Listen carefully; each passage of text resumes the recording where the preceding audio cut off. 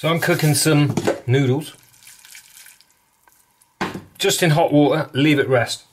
I like to use bamboo equipment. Occasionally you have to turn the noodles because the bottom gets wet, because there's quite a lot of water in the bottom, see? You can see that. So you push it to one side and just flip the stuff over. Otherwise the bottom noodles will get soggy and the top's not quite cooked. So we just leave them there as long as they like. So you've finished the rest of the cooking. Now what I've got here is some onion, chunky onion, I like my onion chunky, and cabbage, sliced. Not shredded off of the cabbage ball. I peel the leaves because if you cut into the cabbage and put it back in the fridge, you lose all the vitamin C apparently within a couple of hours. Ginger, garlic. Now I like to, this is how I do my garlic, down the side, down to the tip, and it pops off nice and easy into the bin.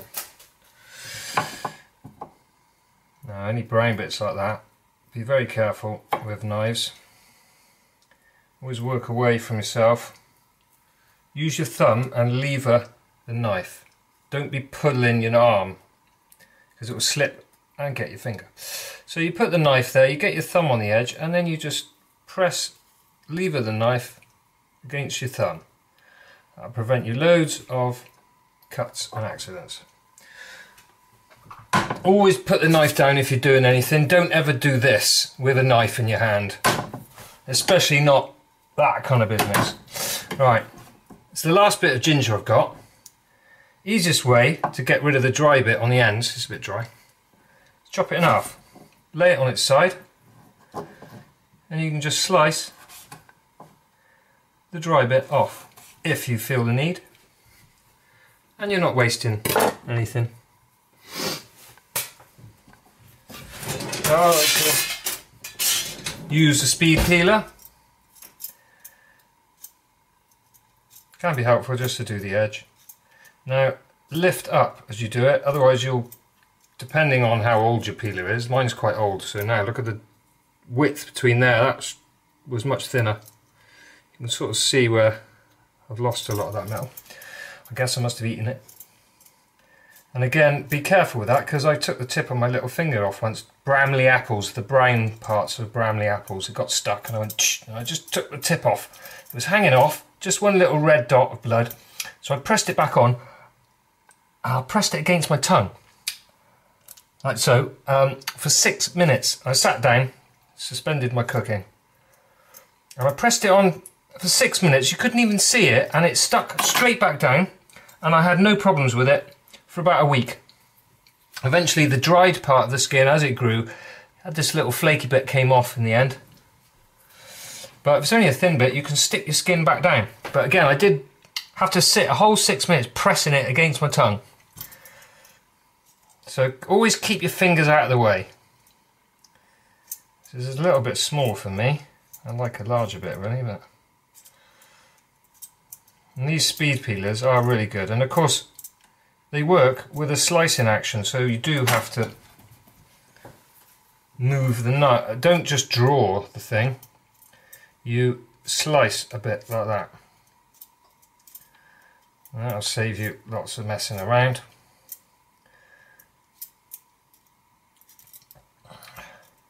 And then, let's do that a bit quicker.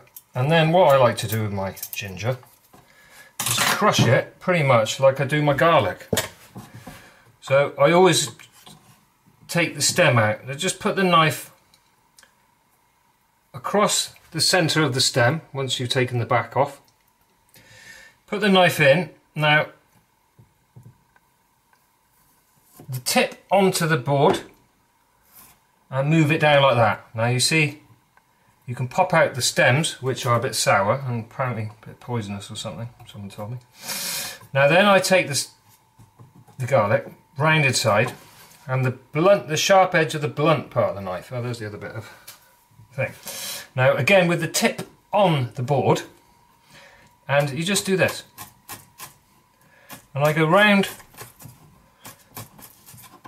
the curve of the garlic, until it gets quite thin. You hold it with your fingernail like that, and then I go onto the edge to where they last a little bit, and just chop up the edge. For some reason I like to do the flat side with the cut part pointing to me. So you can mash it up there, get the last bit along the edge, squish it in there.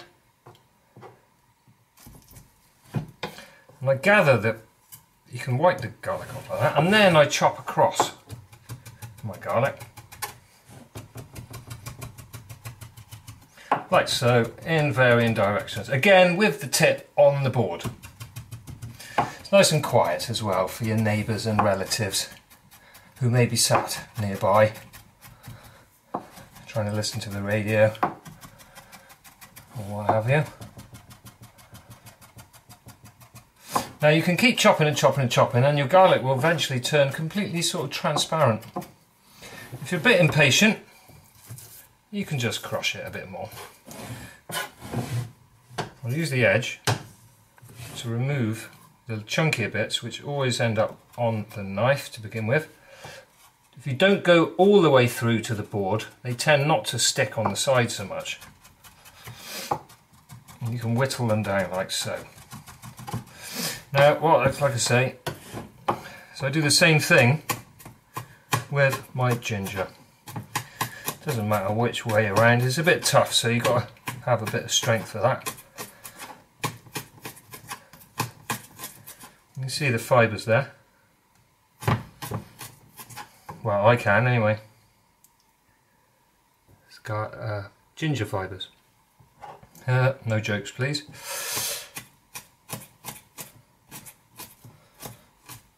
And you have prepared, let's go sideways with the fibre rather than against it, it's a little bit easier. If you go with the fibre, you get a nice, you see, pattern like that, and do the same as the garlic.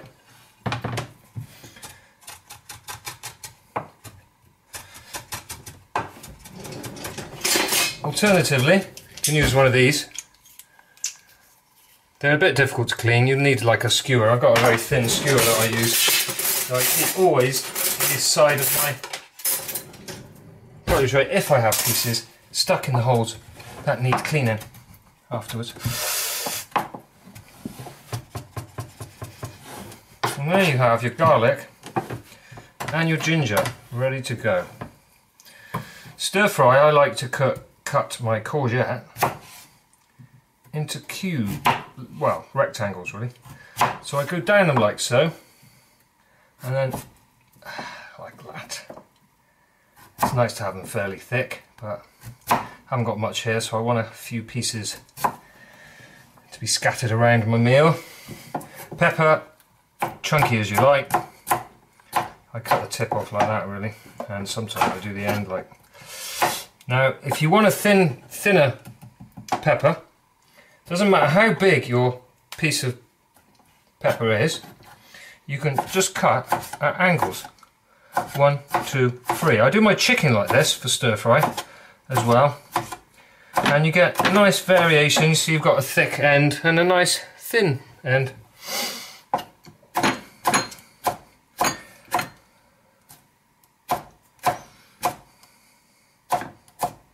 And then when it gets to a certain thickness, you can just chop up like this, varying it again. And do the same with the end. If you don't, well, I don't want a huge chunky pepper in my thing. I like chunky onion. Now mushrooms, always get rid of the stalk. There's apparently hardly any nutritional value in the mushroom. And the stalk contains all of the pesticides and fertilizers. So you can remove the stalk if you want. I don't bother usually, but press it backwards like this, backwards and forwards, and it'll pop out. Now I like to cut the mushrooms chunky, so I go round it in a wheel style, which is a bit tricky, because you tend to loop, there you go, then it's gripped on the knife, so I've got to push it back into position. And that'll do. Now all of these pieces will cook pretty much in the same time. Let's turn my noodles over. See, they're looking lovely. And there'll be a nice bit of juice in there at the bottom, which is very handy for near the end of the cooking time. And it's always good to keep a lid. You see there, look at all that moisture. It's lovely. Look at all that lovely moisture. Keep all that moisture in. Now I'm going to turn the pan back up a bit. Get rid of that. Sometimes I'll put sweet potato in, but don't fancy it today because I'm having halloumi. Nice bit of halloumi goes really nicely. Tesco halloumi. That's how you spell it. It's always good to keep various pots and things. Lincolnshire pork cocktail sausages. I don't even know where I got that because I didn't buy that kind of thing. Now I like to, when the heat's up a bit, I like to use mushroom ketchup, soy of any variety, but I've just kept this Kikkoman bottle. Oh, balsamic. This is quite a nice one, Modena. It's not too strong, so you can use quite a lot.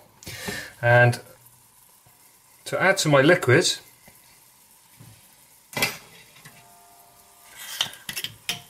I'll shake quite a bit straight onto the onion and cabbage. Now that's quite a lot for a strong balsamic, but that won't matter. Now that's all I need for that. I always dab a bit of soy straight in. But usually I save the juice, save the mushroom ketchup when things have cooked a fair bit. Just press this cabbage down onto the surface. That's what I usually do with my carrots. If I slice my carrot, I'll slice it into sort of fairly, say a carrot that long, into thirds, stand it up on its end, each cut section, half it, lie the half ends flat, and then just chop along the length of those sections that you've cut, and you get a nice thin bit of carrot. Again, use the tip. Go place your knife where you want it, then reach for the board and then slice. It will stick to the side. If you don't want it sticking to the side, you have to draw the knife with the tip and then wiggle at the end.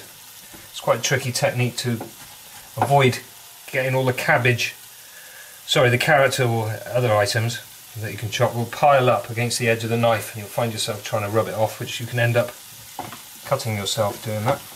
Mushrooms cook the quickest and do have a lot of moisture in them, so I'm going to put them in at the end. You want to cut all your veg, so basically by trial and error you'll get the experience of how thick to cut the veg so that it all cooks at about the same time. Unless you like crunchy veg. All you need to do is heat the stuff up, really. Oh, I must remember, put the lid back on the noodles. So we'll next add this veg, which only leaves the halloumi and the mushrooms. Now, halloumi's got water in the package. You could put the water in there. Cheese water, Gwynedd. Where's fetch me my cheese water, Gwynedd? No, it's an old comedy sketch that people with longer memories will remember, but oh yeah, we might as well put that in there. Now that's it's quite a healthy sized piece of halloumi, slightly too much maybe for one, but I do enjoy it. There's usually a split. You'll find that's quite common. It must be how it's manufactured and folded. So I cut it fairly thin, and what we want is cubes.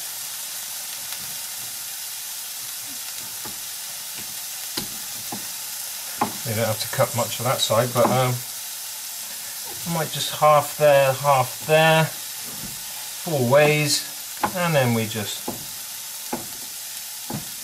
similar to how I cut the carrot.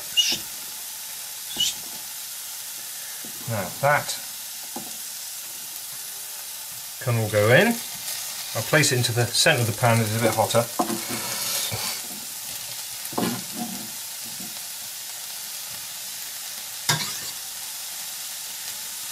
Quite a nice noise that, isn't it? Only the first time there. So what I like to do is press the veg that's just been added onto the pan base, and that speeds up the cooking. There's no point turning it all over. You might as well just selectively cook each thing as you see fit. Just press it down onto the pan. Especially important with the carrots, because that does take a bit longer than most other things. And now my mouth is watering.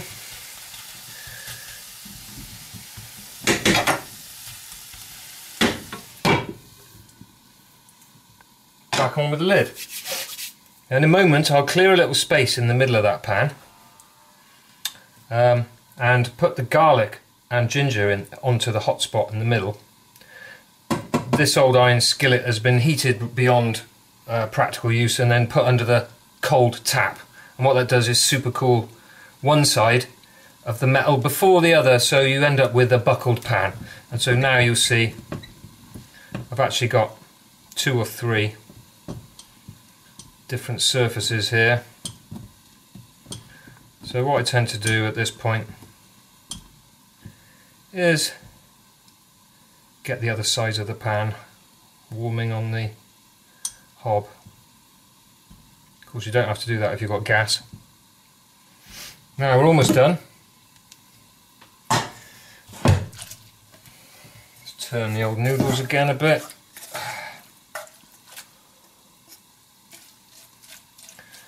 Where's my friend the fly? He usually comes over and has a little visit for me, but it's actually a bit late in the minute, so he's probably resting in the back of the amplifier where it's warm. Or sometimes he visits me when I'm on the laptop.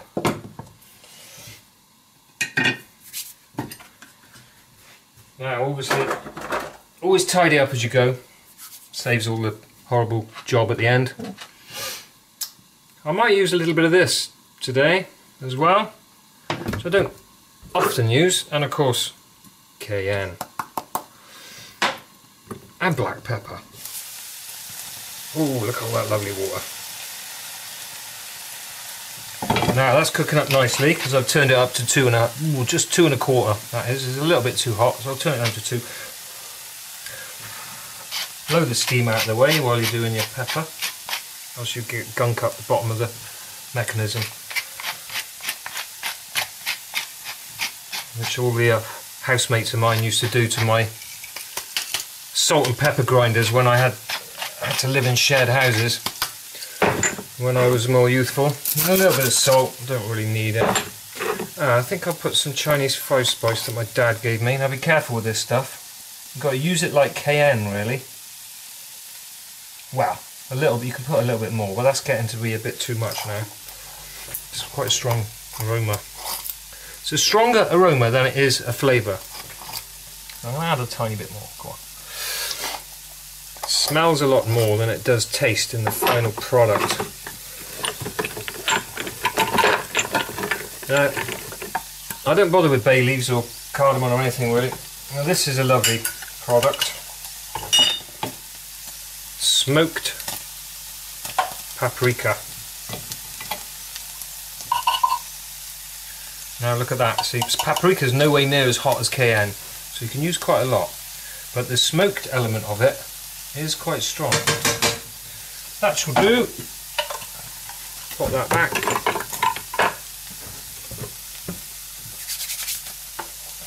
Haven't put any cayenne yet in, I don't think. So here we go for the cayenne.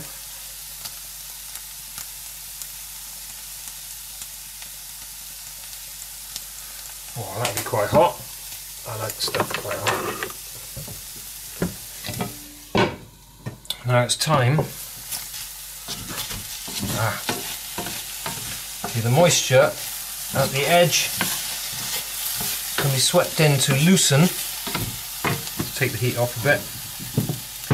Loosen the halloumi, which sticks. It does fry quite brown. It browns very nicely, halloumi does. Now that's all loosened straight off of the pan. You don't want to mush it all up. Do that too quickly, it mushes up.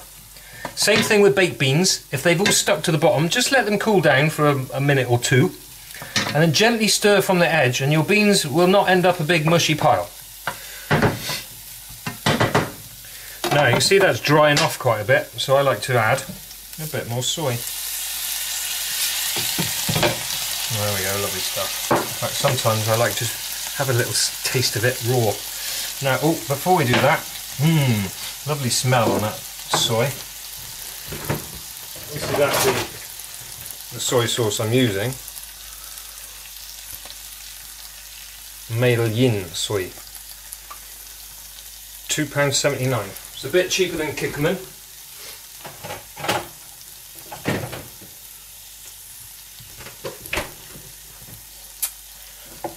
Let's get these mushrooms around the edge because they will loose a bit of water into there as well. Now that's quite dry, isn't it? So, but what we're going to do is sweep up. There you go. Plop that in. Use the back of the bamboo spatula.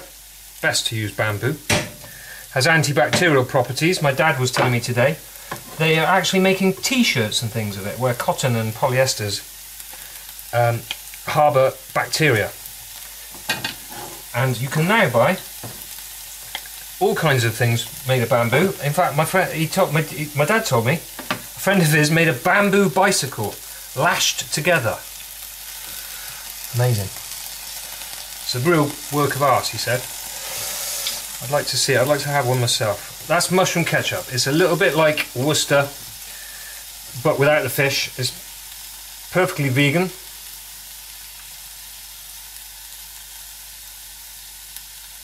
Suitable for vegetarians and vegans. There you go. There's no ingredients, as in with Worcester sauce, because it's probably a bit of a trade secret. But anyway, it does have a little mushroomy flavour to it, and it's a lot like balsamic crossed with Worcester, with a bit of mushroom. Well, let's put more soy, because it's not too strong. I always add some at the end after I've served it. Now I do fancy a bit of this. Now this is quite strong, so you've got to be careful with this. You only want a few drops per kind of handful.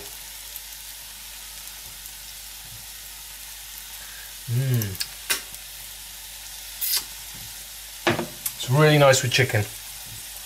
So I can pop the lid back on, bring the veg from the edge just to crowd the garlic, and let the garlic cook in the juice for a bit.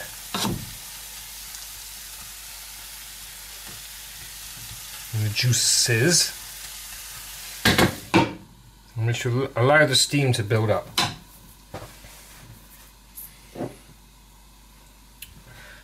That lives there, and these can go, I keep all these three in the fridge.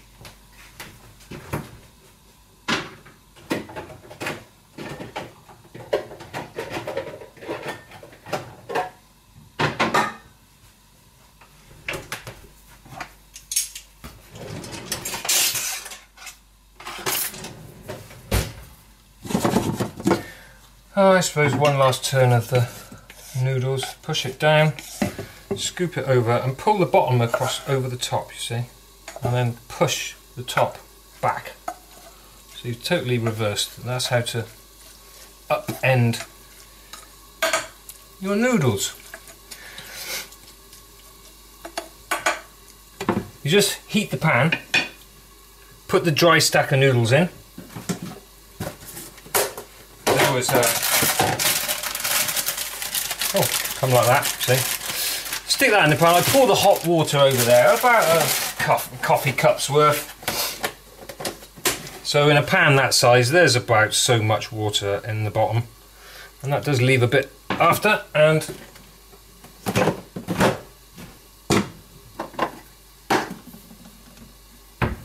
there we are. I can turn that down a tad. And I'm almost ready to eat. Now what I like to do is, as we all probably do, eat out of the bowl, and a warm plate, a warm bowl. I like a warm bowl. And if I'm cooking pasta or something, I can heat a plate on the pan of pasta, or use the pasta water, is what I often do. Tip a bit of the water onto the plate, drain it after a while, and the heat of the plate will dry your plate, so you don't have to worry about having a wet plate if you use water. So I'm going to boil the kettle a wee tad. Ooh, look at all that juice. And then I'm going to use hot water just to warm my plate. That's the kettle boiled enough, you don't need it too hot. Always save electricity and global warming, isn't it? I always try to reach the kettle before it clicks off. Now, final stage, I like to turn it up a tad. Don't forget you have water in there and suddenly move the bowl. I've done that enough times. So be careful you have, and remember you have water in there. You could always leave an item on the bowl to remind you. I won't need that because I'm just having noodles. I'm not using that, so you can go back in the cupboard. And then I shall just eat with a fork. So that's getting nice and hot now. See that moisture developing. You can also tell that the noodles, a bit like with rice, when there's excess water, it gathers on the lid with rice. If there is no water on the lid, you will probably need to add a bit more when cooking basmati rice, because you only use the exact amount of water that required for the amount of rice you're cooking. And you never want the rice to be more than a couple of inches thick at most. So if you're cooking for a lot of people, you will need big wide pans, a bit like paella pan, say for huge amounts of people, or multiple pans. If you haven't got multiple pans, do multiple servings. Rice doesn't really need to be hot, and you can always just heat it in the microwave a tad. Now I can turn the heat off now. Always remember the wall. Have I turned my... Oh, I've left my... Oh, turn the kettle off. I've left my toaster plugged in and turned on. So always turn that off. Apparently it's about £30 a year just to have your toaster plugged in and turned on. So I've just saved myself £60 by doing that every day. Now then, look at that. Lovely. Now all that moisture is just from the veg. This little puddle of it. And we don't really want to lose that moisture. I don't know if it holds any minerals or anything special because it is just vapour. So you can see the garlic now in the middle. It hasn't stuck to the bottom because we've only got the heat on 2. Now that garlic's nice and cooked. We can then, this is the only bit where I stir. It's the only bit you need to stir. And the cabbage should be fairly soft because it does take a while to cook.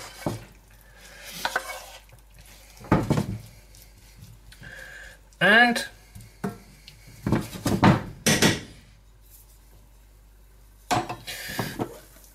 you just add the noodles and any juice that's left.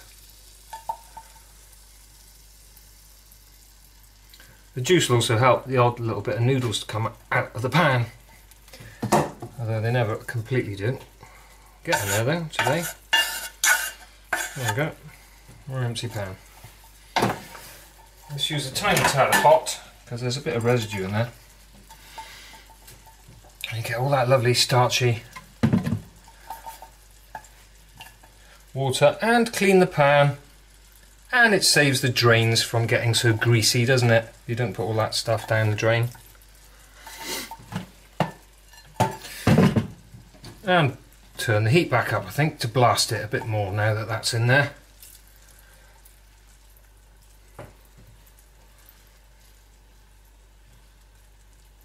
Eight, 9, 10, 11, 12.